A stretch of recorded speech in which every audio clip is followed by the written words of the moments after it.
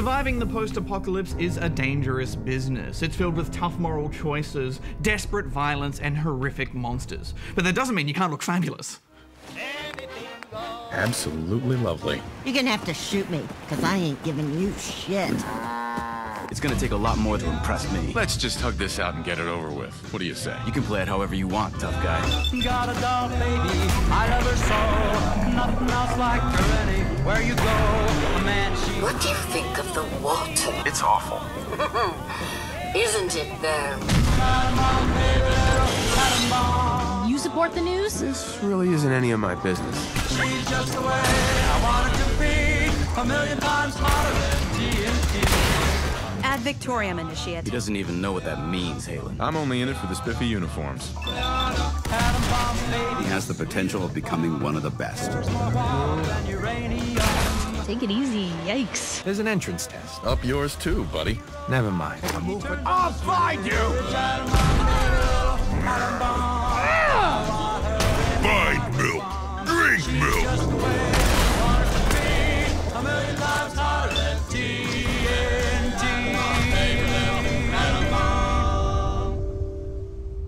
Welcome to the Commonwealth, where everyone has a problem and you have a variety of solutions. Fallout 4 is a game of massive size and polish. There are so many stories, Bajo, I just don't know where to start. Oh, me either. The game is just so big. Genius is restless, darling. There's so much to talk about. The punchy writing, Now, where was I? This took a weird turn. the dark humor, What's with all the bodies? We do have a lot of satisfied customers, don't we? They almost never leave. the rich combat and deep RPG mechanics, the music, Making it shake. the desolate wasteland imagery, Has a face with whiskers that scratch. the fidelity of the visuals. And on Pete, let him chop my meat. It's got it all. But why don't we start at the beginning, Hex? Which means, spoiler alert, we need to talk about the first part of this game. Yes, you have been warned. That looks nice. After some facial tweaking, your story begins in a time of worldwide political unrest. Of nuclear detonations in New York and Pennsylvania. Struggles over scarce resources have put the powers on edge, which leads to the inevitable nuclear outcome. The bombs start to fall. Yes, you quickly grab your family and make your way to the vault and barely survive the blast. Oh my god!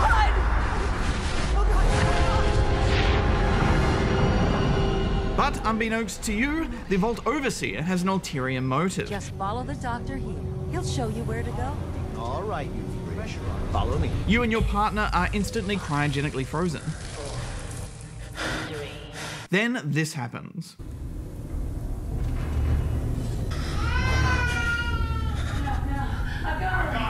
Let the boy go. I'm only gonna tell you once. I'm not giving you shot! I'm not giving you shot! Your partner is dead, your child is gone, and so is the world that you know. What an intro, Bajo. The fear and adrenaline you get from the sirens going off and running for the vault, panicked conversations with my neighbors around me, and their fear only adds to the intensity.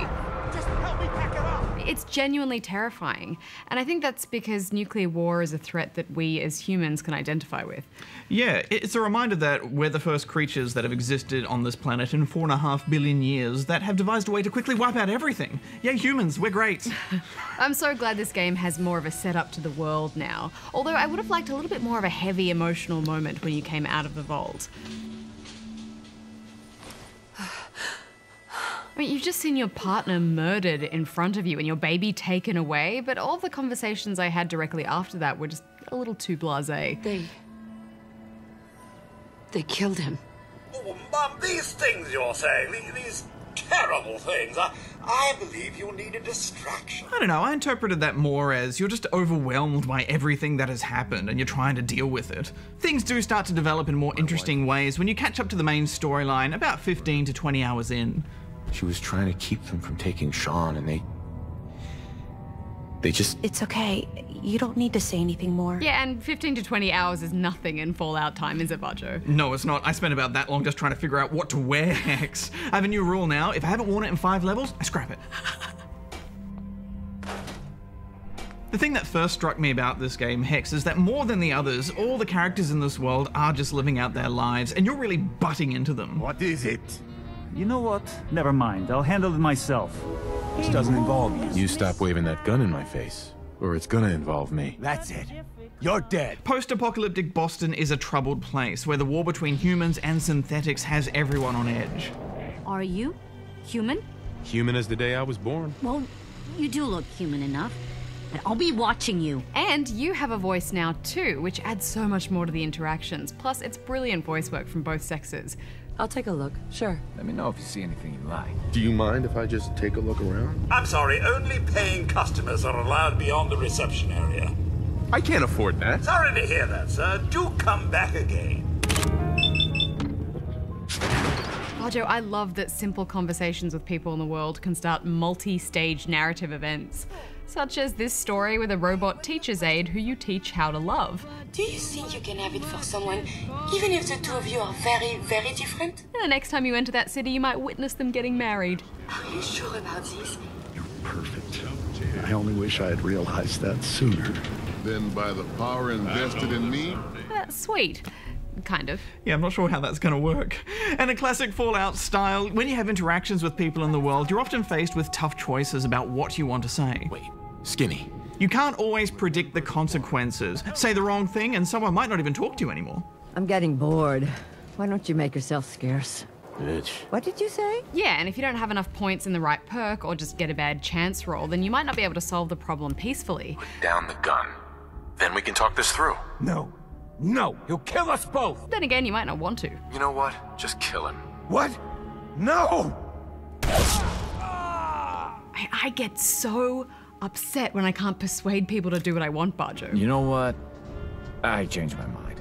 I don't think I want to sell her just yet. But then again, I love that that happens. It's great RPG stuff. Yeah, it's so hard to resist the urge just to load an old save file and try again. Personally, I love playing the joke because I just love provoking people and seeing what kind of reaction you get. Look, dumbass, that's not how baseball was played. Hey, if you're such an expert, how do you think it was played? The teams would also beat the spectators to death. That's how the term spectator sport got started. Oh my god. And I think the writing is fantastic. Even 30 hours in, I'm still being surprised and chuckling along to the conversations and characters that I meet. All of our coffee is heated to a perfect 200 degrees Fahrenheit. You might want to stand back. And thanks to a new cinematic camera style, the design of these interactions and conversations are so much more organic now. I love that you can just back out and walk away from conversations too without pressing a button. A benefit. The atom bomb, bioengineered plagues, and FEV. And if you take too long to respond, they'll all question why you're being so quiet. It's very rude, just standing there like that. All right. It just feels normal and natural. Yeah, I think my favorite part of the conversations, though, is when you try and skip dialogue, because your character will actually make little grunts and try and hurry people along. And you are one of the good guys. Anyway. Genius. I also like the way the story is so cleverly told through objects that are placed in the world around you, whether it's notes you find on terminals or the way corpses are littered about. I mean, I don't even know what happened to this guy. It's so clever, isn't it? I just love that you're always asking yourself, what happened here? Why these guys camped here? Without a doubt, the hardest part of this game is just trying to get to your quest marker without stopping along the way. Yeah, I think it's actually impossible. Yeah, I know. There's always some event to take part in, some noise off in the distance which catches your attention, or just explore a spooky house which looks cool to explore. You can enter so many of the buildings in the cities in downtown Boston too. They've really upped the density of the zones, where one little pipe or door can lead to hours of gameplay and action. And every terminal and conversation has a chance to add a marker to your map, and this makes you so inquisitive about the world because you don't want to miss out on a single thing.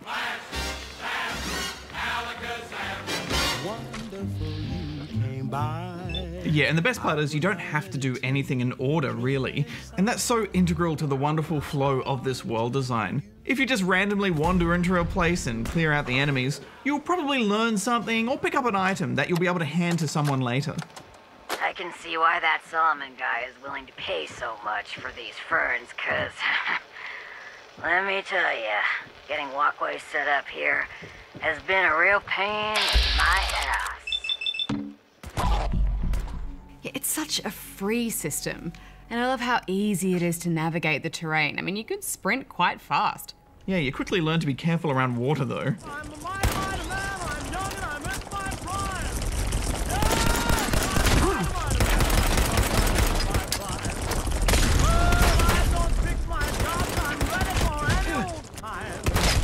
Oh, those Mirelurks, Hex. Oh, so scary, Bajo. The sound of their scuttling will haunt my dreams.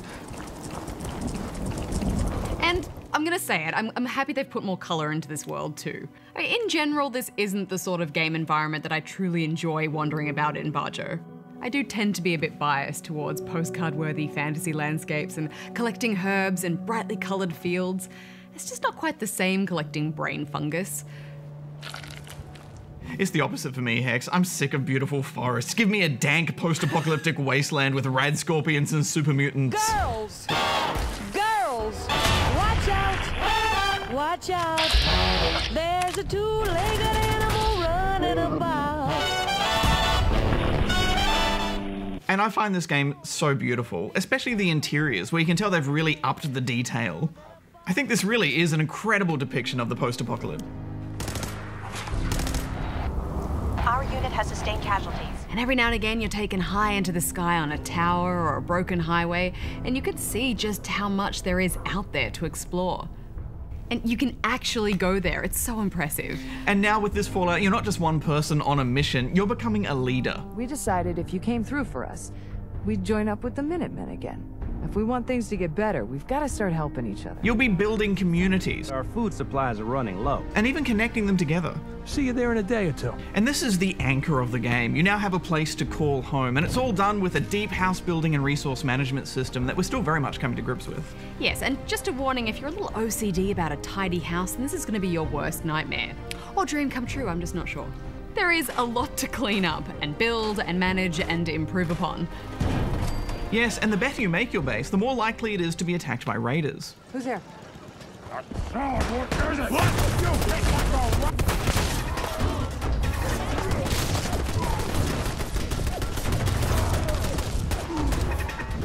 It's pretty exciting the first time that happens, Hex, and I'm just so happy to have a place now to hang my power armor and my mole rat trophy heads. And now junk is useful for more than just a few caps. This is a big deal. Everything you pick up, pencils, clipboards, desk fans, it can all be automatically turned into materials at your workbench for building. The house building controls do take some getting used to though, don't they? Yeah, who decided that it should be the same button to pick something up as it is to select something in a menu? Oh, that drove me nuts. I mean, the inventory system in general could be a lot clearer, I think. As someone who hasn't spent hundreds and hundreds of hours with these games, it took me a long time to get used to the Pip-Boy interface again. I mean, the layers of the tabs and the menus and putting on armor and trying to sort through all of your stuff, it's just a mess. Yeah, I agree that the menus aren't great, but I also kind of like that. You're dealing with this kind of primitive technology full of weird quirks.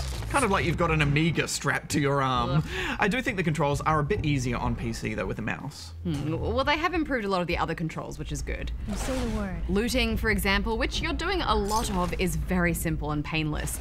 They've prioritized what you'll probably want to take first, like ammo and weapons, to make life easy for you.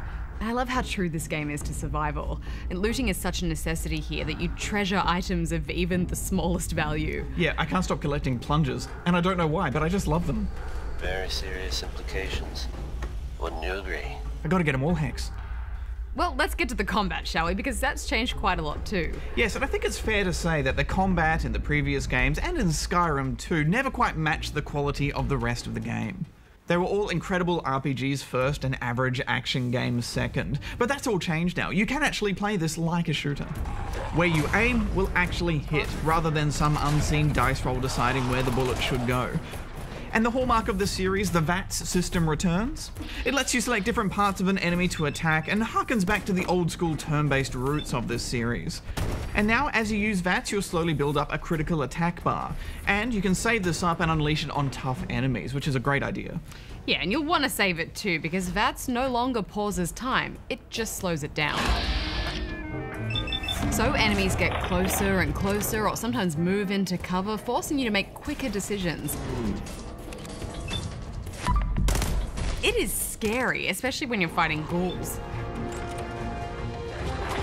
Oh, I do not like them at all, Hex. This leads to some terrifying encounters, and I just love this combat system. The sneaking around for extra damage, the VATS, and I love that you can quickly switch weapons to quickly finish off enemies.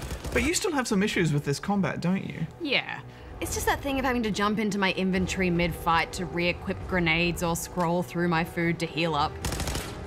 All that stuff is just a bit too fiddly for my liking. The fiddliness is the best part. Why? Well, because you get in these awful situations where you need to go through and find food quickly and try and switch weapons and pick something where you've got ammo and get out of it. That's half the fun. I do like how many legendary enemies there are, though, who appear more on higher difficulties and drop crazy powerful gear. Yes, it's how I got my favorite weapon in the game, the explosive double-barreled shotgun. I actually feel guilty for using it because it's just so powerful and destroys everything. There is so much gear now too. And if you weren't busy enough already, you can now upgrade armor, and every weapon has stacks of mods. There's just so much customization. It really helps keep that combat fresh. I really like the way they've handled the power armor. It's now a sort of mobile tank, powered by a scarce resource. And once again, you can upgrade and paint it to your liking. And it just looks so intimidating too. Yeah, it's great for those times where you just need a bit more armor and firepower to get through. Enemies have evolved to move a bit more naturally too, and have plenty of new AI routines and animations, like burrowing underground or taking cover while shooting. The companion systems had an overhaul too. Yeah, and they have their own stories and moral codes. I mean, think about the life we lead. They will react to your actions and can even leave you if they don't like your choices. It's always about the money with you, isn't it? I'd be honored to join. Yeah, is honored the word? You certainly feel more connected to them this time around. They're not just another gun in a fight. Yeah, I'm totally invested in their stories. They do have a few AI quirks, but I think that's forgivable, and they're much more manageable too now than compared with Skyrim, where I just lose them all the time. I especially love running with the plucky journalist Piper, who I successfully flirted with. I like having you close. Oh, thanks, Blue. That's awfully sweet. And then quickly unsuccessfully. You're a hell of a friend, you know that? Just friends, huh? But a friend for life. There's also Nick Valentine, the hard-boiled detective who's also a synth. So you think this institute is responsible? Well, they're the boogeymen of the Commonwealth. Something goes wrong, everyone blames them. And one of the coolest characters in the game. Now ain't the time. Let's blow this joint. I mean, my favorite companion is still a dog. Come on. I mean, there's something about caring for an animal as well that you just feel like you have this massive responsibility, and any stim packs I needed to keep him going, I would have no hesitation using them on him. His animations are beautiful too, aren't they? They're so real. Yeah. It feels like a real dog. There's one moment where I was like standing out, looking out over the expanse, over like standing on a cliff, and then I looked up and he was standing out there as well. And he was like, posing. It's beautiful. I love that you can give him goggles. Hey. And it's great that he can fight for you as well, and he can find things. Although he didn't always help me in the way that I would have liked. What is it, boy? What have you found?